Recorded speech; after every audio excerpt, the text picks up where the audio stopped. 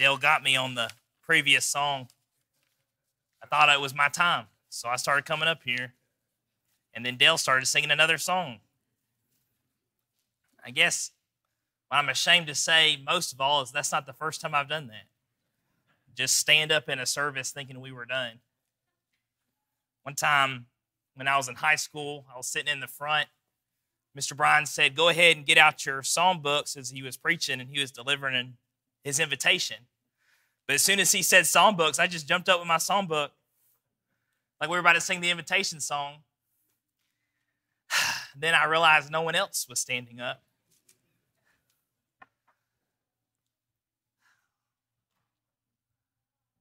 What I'd like to talk to you about tonight, for the time that I have, is actually just to talk about Barnabas.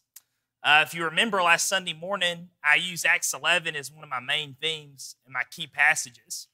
And there's something in Acts 11 that I think is very telling about Barnabas and something I felt like I hadn't really been able to explore before.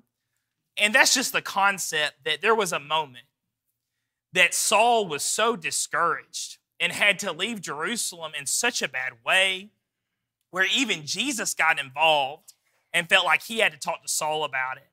And we just see in the Acts account that Saul goes to Tarsus, and we don't know what he's doing in Tarsus, but it seems like it's not a good situation where he's just discouraged. And maybe Saul's teaching there, but we don't get told that. But as Barnabas goes up to Antioch, he remembers somehow, hey, wait, Saul is over here in Tarsus. And all Luke says is that Barnabas went to Tarsus, he sought out Saul, and he brought him back to Antioch. And that's where we see Saul begin to do the teaching and the ministry that he did there in Antioch after Barnabas went and brought him there. We know that Barnabas is the son of encouragement, and probably anytime you've ever heard a sermon on encouragement and it had something to do with Barnabas, the word encouragement is used 6 times in Acts, and 2 of them are referring to Barnabas in his namesake.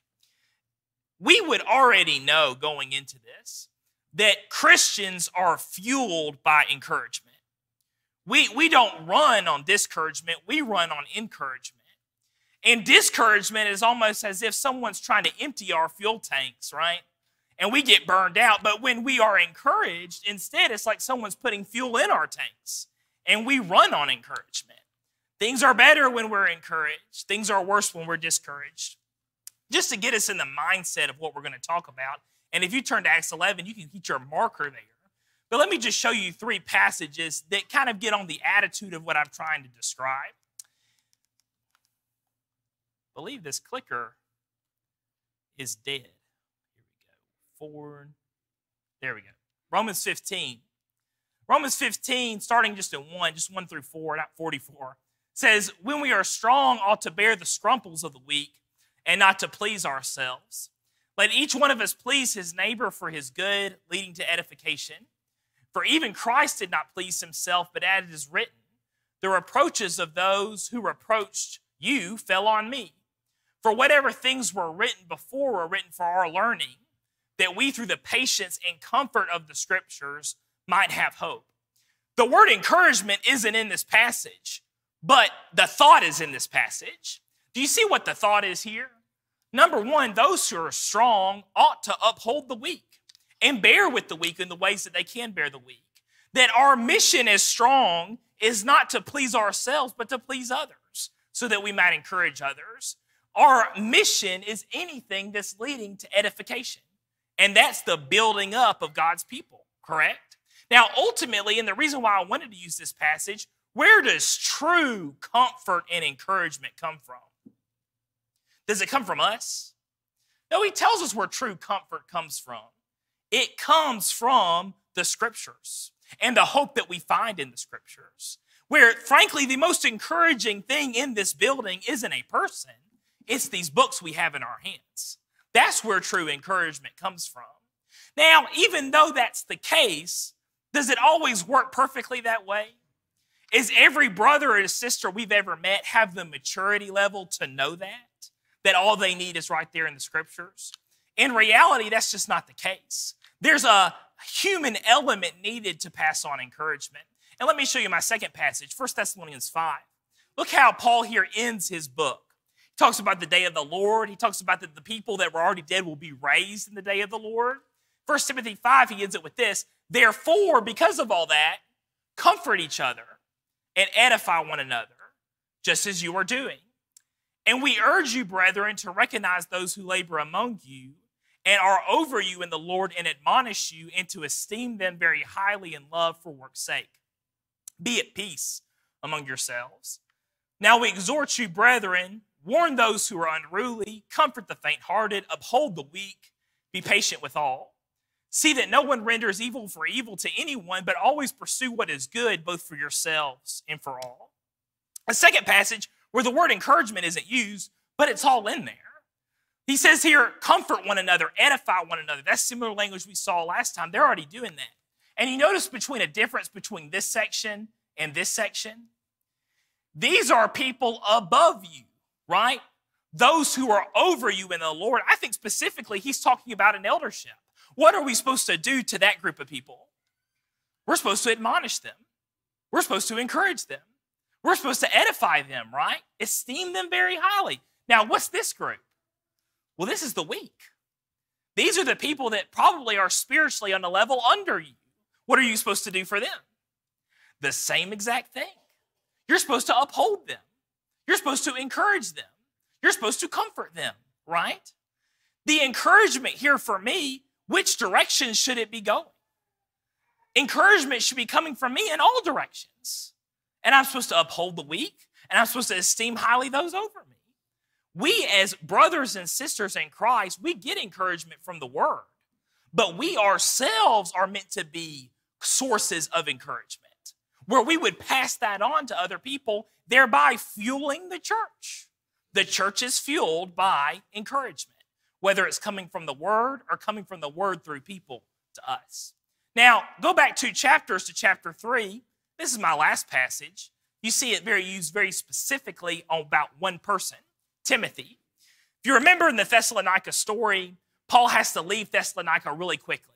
He wants to stay, but they try to murder him. You know, it's a typical thing for Paul, right? And he has to leave really quickly. And as he gets to Athens, he starts worried about Thessalonica. So he says, when our hearts couldn't handle it anymore, we sent Timothy back to check on you. And this is what he says in 1 Thessalonians 3. Therefore, when we could no longer endure it, we thought it good to be left in Athens alone, and sent Timothy, our brother and minister of God and our fellow laborer in the gospel of Christ, to establish you and encourage you concerning the faith, that no one should be shaken by these afflictions, for you yourselves know that we are appointed to this. Because of his worry about the struggles and the persecution going on in Thessalonica, what does Paul do? He sends Timothy to establish and encourage concerning your faith. And that's what Timothy does, right? Can you see how the word establish and the word encourage go hand in hand? If I encourage a brother in his faith, what am I also doing? I'm establishing that brother in his faith. If a man is encouraged to stand in his faith, is he ever going to leave that faith? Not as long as he's encouraged and he feels so to do so. That therefore, by also, he's established in that faith. And I think that's the hallmark and the goal here for encouragement, is that I can establish my brothers and sisters in their faith by encouraging them to stand forth in the faith. Now that I think that we've all got this mindset of what I'm talking about, now let's talk about Barnabas. Acts is where we see he brings Paul to Antioch. And this isn't the only time he brings Paul to Antioch. If you go back to Acts chapter 9, we see the first thing that Barnabas does for Saul. In Acts chapter 9, Barnabas first meets Saul, whom we know as Paul, by taking a risk to meet him in the first place. In Acts chapter 9, Saul has been converted on the way to Damascus. Ananias tells him what he must do, as Jesus said, to go find what you must do. He says, arise and be baptized, wash away your sins. He spends some time in Damascus. We know he spends some time in Arabia. But at some point, he makes it to Jerusalem for the very first time. And that's what picks up in this reading. In Acts chapter 9, verse 26, it says, and when Saul had come to Jerusalem, He tried to join the disciples, but they were all afraid of him and did not believe that he was a disciple. Saul gets to Jerusalem for the first time and he tries to join the Christians there. They don't accept him. Why? Because they were afraid of him. Why would they be afraid of him? Because the last time Saul was in town, he was killing Christians. That's why they're afraid of him. And when all of a sudden Saul shows back up and he says, hey, I'd like to identify with your group, are they going to be like, oh, good, let's get Gene to go take your picture? That's not what they're thinking. They're thinking, I don't know who you are, nor do I believe that you're actually very sincere. They think he's trying to figure out how to get more of them in prison. So what does Barnabas do? Barnabas takes a risk, and he meets Saul. Verse 27 says, but Barnabas took him and brought him to the apostles, and he declared to them how he had seen the Lord on the road, and that how he had spoken to him, and how he had preached boldly at Damascus in the name of Jesus. So he was with them at Jerusalem, coming in and going out. Barnabas took a risk and risked it all to meet Saul. Sat down with Saul, asked Saul what his story was, asked Saul to prove these things to be true. Now that Saul's been given the opportunity, he convinces Barnabas that he's truthful and sincere, and then Barnabas takes the initiative to endorse Saul to the apostles. What has Saul been given here? Saul has been given a chance. Saul has been given an opportunity. Would Saul have had that opportunity without Barnabas? I mean, you could argue someone else would come along and done the same thing, but here, would he have had that opportunity? I don't think he would have. It was because of Barnabas' risk. It's because of Barnabas taking the initiative that Saul's able to join the group at Jerusalem. If we kept on reading, we see that he begins to teach and preach in Jerusalem. They're having a good old time, but then the Hellenists find out and they try to murder Saul. So Saul has to flee. Acts 22 gives us more of the story. Jesus has to come to Saul in the temple because Saul's praying, saying, they won't accept me. I'm having no use here. I'm useless here. And Jesus has to tell Saul, well, then I'll send you to the Gentiles. And around that time is when Saul left Jerusalem and he went to Tarsus. So we see that Saul leaves, and now we're back in Jerusalem. The church at Jerusalem comes to find out after the death of Stephen that there's a church now in Antioch, and that this church has Gentiles and Jews meeting there together. When they hear about this, they need to send somebody up to Antioch to encourage the brethren there. Lo and behold, who do they pick to send? They choose Barnabas to send up to this new church to encourage the brethren. We look now in chapter 11:25. Well, I want to start before that. Let's go back to 22. Finding out about the church at Antioch, verse 22 says, the news of these things came to the ears of the church in Jerusalem, and they sent out Barnabas to go as far as Antioch. When he came and he had seen the grace of God, he was glad and encouraged them with the purpose of heart that they should continue with the Lord. Why does Barnabas encourage them to continue with the Lord? Because that's what Barnabas does. I mean, the apostles changed his name to Son of Encouragement. That's what he does. He encourages you with purpose of heart to continue with the Lord. He encourages you to establish in your faith. Verse 24 describes Barnabas, for he was a good man, full of the Holy Spirit and of faith, and of great many people were added to the Lord. But verse 25, then Barnabas departed for Tarsus to seek Saul. And when he had found him, he brought him to Antioch. So it was that for a whole year they assembled with the church and taught a great many people, and the disciples were first called Christians in Antioch. And Barnabas and Saul stay there in Antioch until much later in 13 when the Holy Spirit calls them to go on their first missionary journey. Barnabas leaves Antioch to seek Saul. Can you think about this for just a second? You were sent by the church of Jerusalem to check out this new church, the church at Antioch. And there's an expectation that you're going to teach them, you're going to encourage them, you're going to establish them in the Lord. Do you think it was a big deal for Barnabas to make the decision to leave Antioch and go to Tarsus? Can I suppose you that it was? that it would have been a big deal. It's not like this is his vacation. It's not like he can call up the church at Jerusalem and say, hey, is it okay if you let me go? This is a big deal. This is another big risk to say, you know what? I know Saul's somewhere there in Tarsus. If I hop over there real quick, maybe I can find him. Why would Barnabas be inclined to do such a thing? Would it not be because he knows that Saul has an ability? That Saul has an ability to teach the gospel? And he knows that if he can get Saul in there, he will be a help to him teaching the gospel. And so Barnabas takes the risk and he leaves Antioch to seek Saul. When he finds Saul, it says that Barnabas brought Saul to teach at Antioch.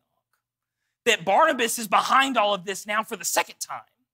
That every time Saul's in a discouraged place or a place that he's left out, Barnabas is the one who goes and gets Saul and says, here you go. Here's your opportunity. I need you to teach here. And the rest of the passage says the same thing. And Saul began to teach the people there. Because this is what Barnabas did, and this was his relationship with Saul. My conclusion to all this is Barnabas encouraged Saul to use his abilities to serve in the kingdom. That's what Barnabas did. And I understand that Saul's an apostle. I understand that Saul's already been gifted power. I understand that Saul already has the Holy Spirit's help in doing these things. However, the way that Luke and Saul paint this story is that Saul is not doing much until he meets Barnabas. In both times, that Barnabas was the key factor. He was the turning point that got Saul to begin to use his abilities for the kingdom. And that's why he's the son of encouragement. That's why we're talking about him. Barnabas calls many of the turning points in Paul's life. And here are the two big ones. And Barnabas was the one behind it. Many of us have turning points in our lives. And hopefully just by saying that phrase, you know what I'm talking about. We all have come to crossroads in our lives, if we reflect, where we had to make decisions. Where we were going to live, what we were going to do, who are we going to marry? All those very important questions we have to ask ourselves. And we remember going back to there, we had options. Am I going to go to the right or am I going to the left? And at those crossroads, we often talk about the crossroad itself. But if you go back into your mind when you had to make those decisions, were there not influential people there at the crossroads that were telling you, hey, you should go right? Hey, you should go left? Did you not have people like that? Because I did. I had Barnabases in my life that said, hey, you can go that way, but if you want to, I'll take you to Antioch. That, hey, I can see that you can do this. I think you could be good at this. Hey, would you come to Antioch with me? You should be going in this direction. And those were the encouragers. Those were the influential people in my life that brought me to Antioch. I am not in any way a self-made man. You'll hear people talk about self-made men, or people say self-made millionaires or something like that, right? And what they do is they talk about a man or a woman that has a lot of accomplishments and they say, hey, they did it all on their own. They pulled themselves up from their bootstraps and they got to work and they accomplished all these great things. I am not a self-made man. Every success I have had in my life has only been because someone gave me the opportunity to do it and someone taught me how to do it. There's nothing self-made about me. What I really am is instead a very grateful man, hopefully. That I'm grateful that there were men and women in my life that took the initiative, they took the risk, and they gave me opportunities to use my abilities for the kingdom. That's who I am. I'm not self-made. One of those men was named Brad Cicero. And many of you don't know who he is unless you have some kind of connection to Tuscaloosa. Many of you instead know Jason Cicero, his son, who's had several meetings here at Gardendale and has done a great job. When I came to Tuscaloosa years ago, 2011, y'all, I was a nobody. I had no really ambitious plans. I was just there to go to school and get out. But if I was going to go to school in Tuscaloosa, I was going to have to go to Northwood. That's the group that I knew about. And when I went to Tuscaloosa, and when I came in there and I used to sit in the back, I had a Barnabas adopt me there. And a Barnabas too, his wife, Miss Mary. And Mr. Brad and Miss Mary adopted me at 20 years old and helped me make those big decisions in my life that led me where? To Antioch. When I got there, I wasn't preaching.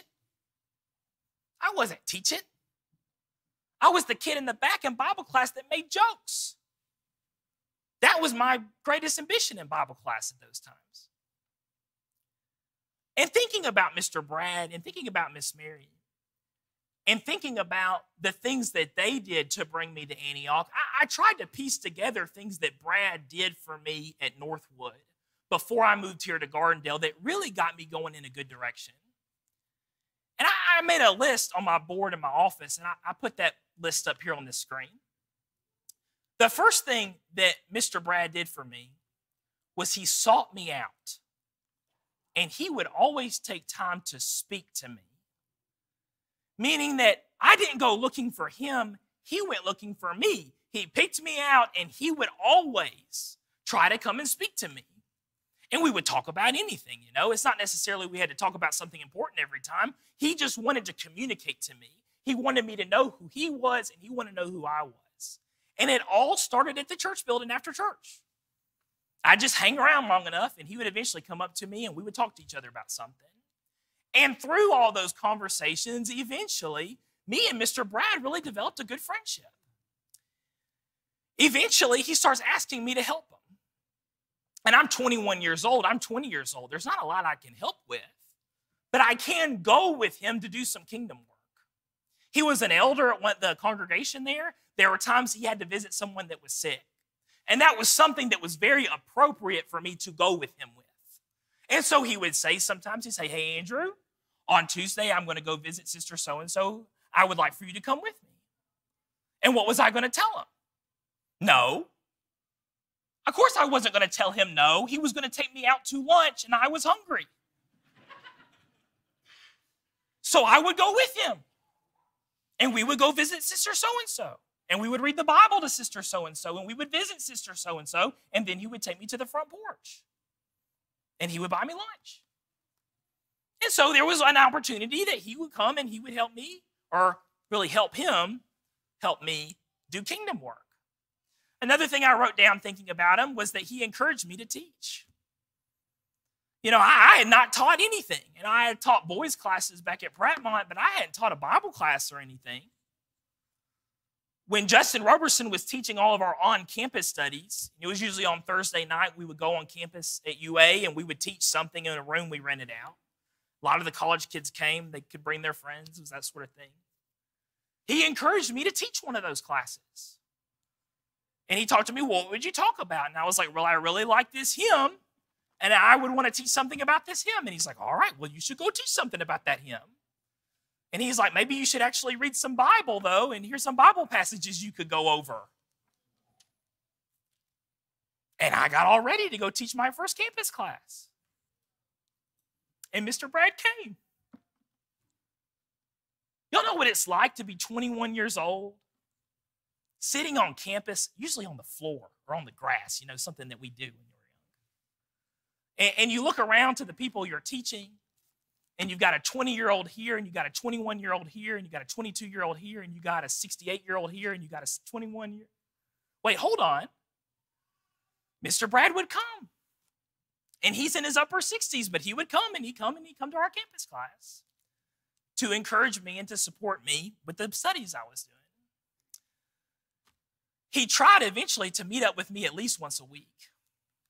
And at the time, you know, I thought it was very just, happen chance that he would go, hey, you want to meet up this week? You want to meet this week? But now that I've gotten a little older, I realize I do the same thing to some people. Where I say, hey, you want to meet me Tuesday? Hey, you want to meet me Thursday? And he always found opportunities so he could meet with me and we could get together and talk. Sometimes, a lot of times that was for Bible study. A lot of times that was just to get together and spend some time together. We talk about God. We talk about school. We talk about girls. That's what we talk about. And we developed a friendship, a close friendship, because he spent that amount of time weekly with me. What else are you going to get but a friendship out of that? When I was like 20, I guess, 21 is when I first started spending time with him. He invited me to come over to him and Miss Mary's house. And Justin and Lauren, another couple, were going to be there. And he said, hey, we're going to come. We're going to play a game. You need to bring a date. Now, I had been talking big game to him last week about how many options I had. So he pushed to me. He said, okay, Andrew, you've got 24 hours. You better find a date. I asked 4 girls. They all said no. So I showed up to Mr. Brad's house with no date. I went to go see him like 2 years ago. 27 years old, married. And he sits me down and he goes, hey, do you remember that time I told you to bring a date and you couldn't find anybody to come with you? I'm like, yeah, you tend to remind me. We had a friendship. And that friendship was there because he spent time with me. And that's the only way friendships develop. Another thing that I wrote down is that he gently corrected me. When I used to preach, I used to tell a lot of stories. A lot of them were funny, and sometimes it was just a stand-up routine. And he corrected me about that. And I remember those conversations where he said, those was one too many stories, Andrew. That was too much funny time up there, Andrew. And he would take the initiative to tell me those things so I could make the corrections. He also praised me, though. And the more I began teaching and the more I began preaching, and the more things that those abilities I started seeing there while I was in Tuscaloosa, and I've been able to give opportunities to use those abilities. If I did a good job on something, he would also take the time to tell me that I did a good job. You should keep on doing those things. That was kind of a direction you would want to go in. He took me to Antioch. And let me say this one as well. He protected me. Every congregation, whether you like it or not, has brothers and sisters that often are discouraging. And either they're discouraged people and they, have discouragement out in their wake, or frankly, you have a lot of brothers and sisters that really mean well, but they're just discouraging people. They don't know how to communicate. And they might be trying to tell you encouraging things, but frankly, it just comes out as discouraging and mean because they don't know how to communicate to another person. When you're 23 years old and you're preaching for your first time, those discouraging comments hurt. Now people say mean things to me in the foyer and Rusty has to pull me off of them. But when I was 22 years old, guys, I just ate those things and I went home and it ate me alive. What did Brad do? Brad would stay in the foyer. And he stopped people and he watched people. And if someone got a comment across to me, he would go and he would correct them in front of me. He protected me from discouragement. Why? Because he was trying to bring me along to Antioch.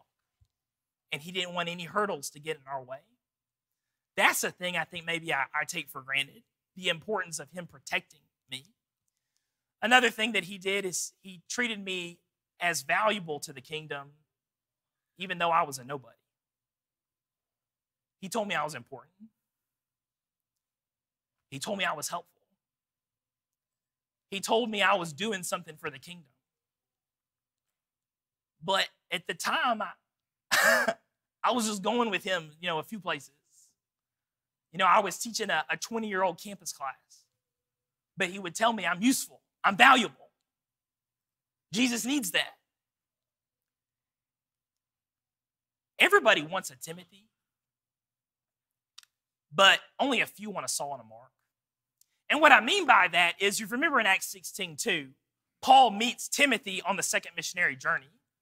And what Luke says about Timothy there is that Timothy was a young man full of good reputation among all. Where Timothy was already in a situation there at Lystra where people knew who he was, people knew what his abilities were, people knew that something great was going to come from Timothy. Did Barnabas ever pick up Timothy? And it's fine to pick up and adopt Timothy. But did Barnabas get him? No, Barnabas got a Saul. Barnabas got someone with a terrible record, a terrible past, someone that nobody expected anything from. He adopted him. When John Mark leaves in the first missionary journey, and we don't know why, John Mark just goes home.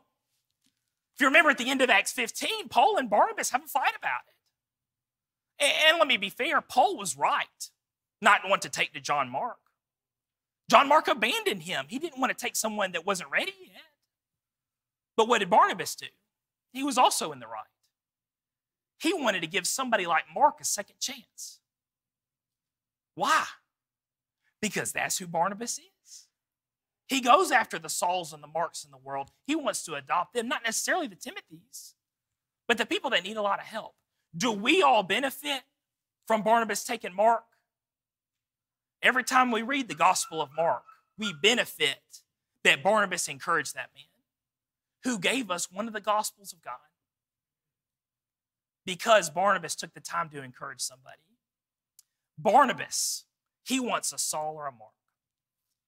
It was amazing and almost disturbing where I was in a place where my only friend over 60 was one man, Brad Cicero.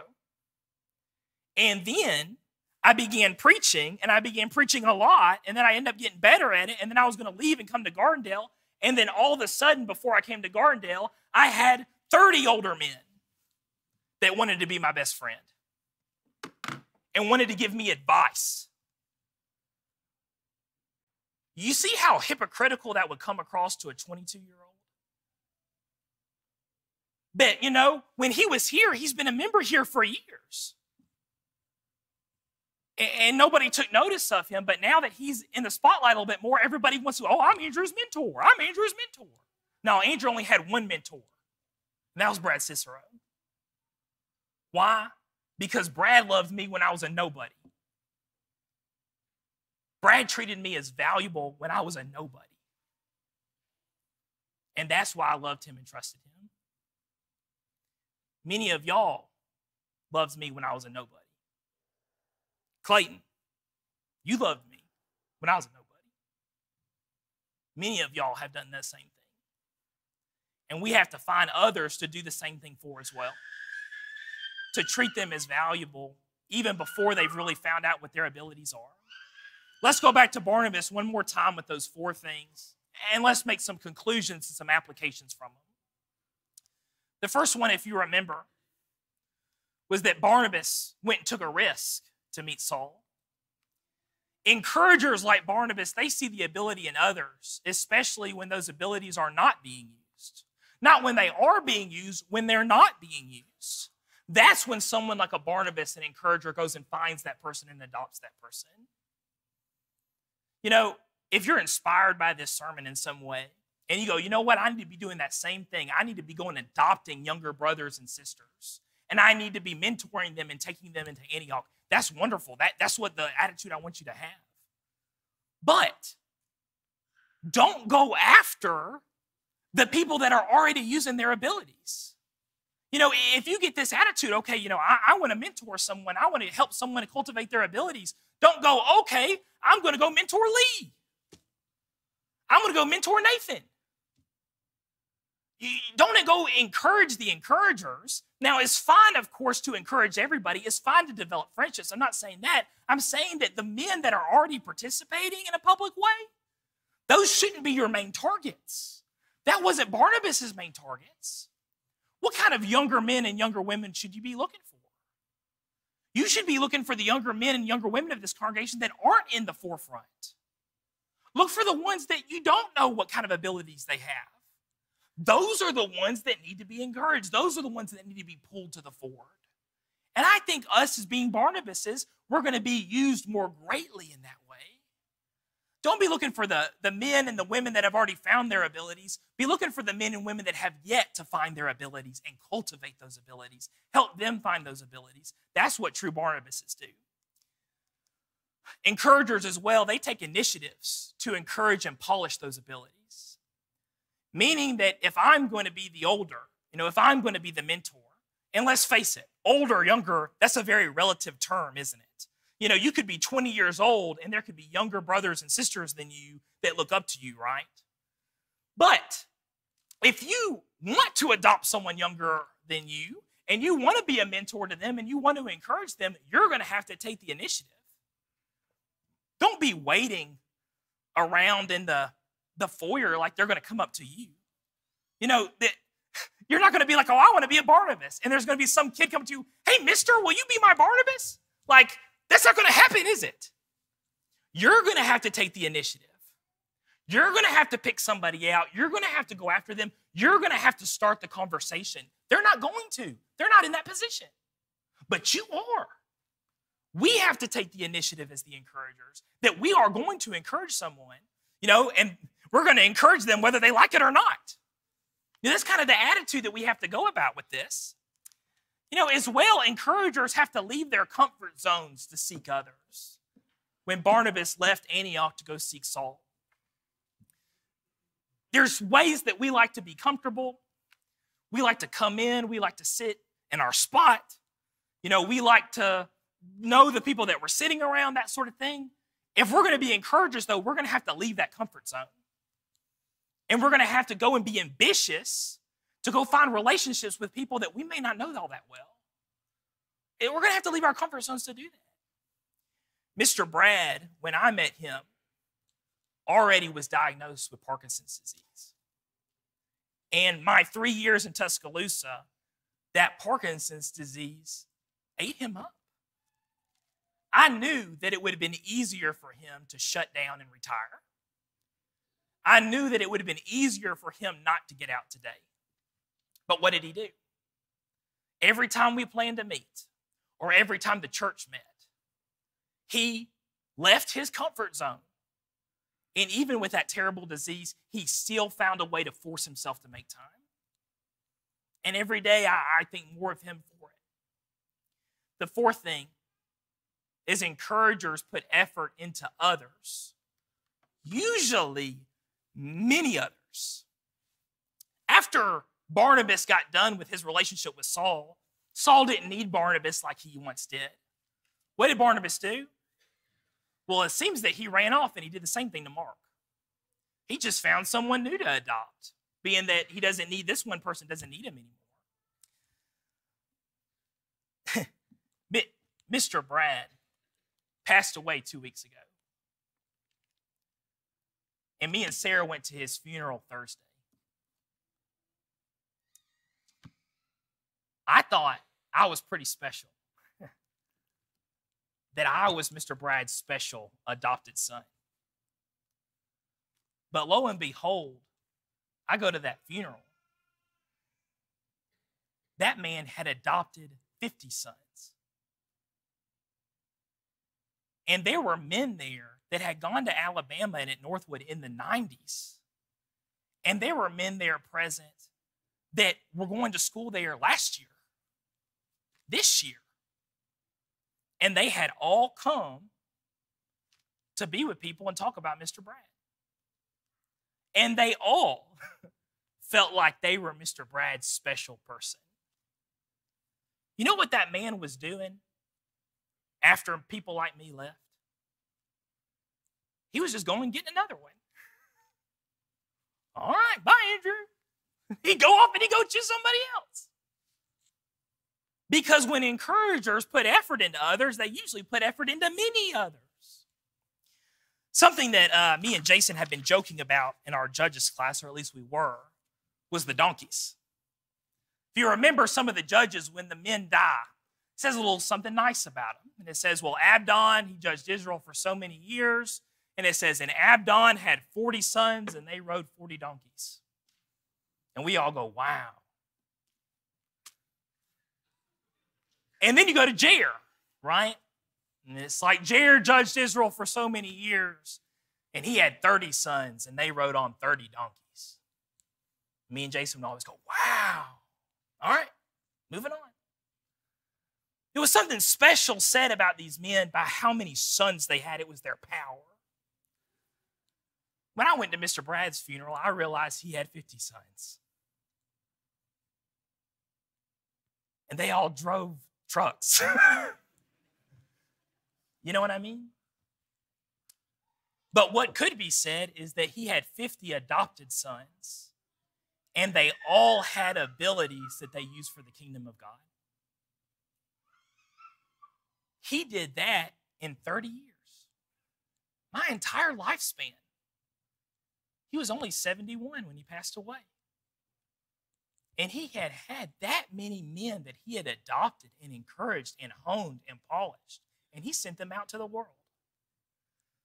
Lord willing, if I get to live to 75, just a few more years after that, I hope that I've done my work today, that people can say that Andrew had 50 sons, and they all had abilities they used for the kingdom of God. If we all had this attitude, this can be said about us, can it? And wouldn't the kingdom be so much better off with more encouragers like Barnabas and Mr. Brad in the world? Thank you for your attention. Ultimately, the purpose of encouragement, like we saw back in 1 Thessalonians 3, it wasn't just to have friends, even though that's nice. It wasn't just to have loving friendships, which is great.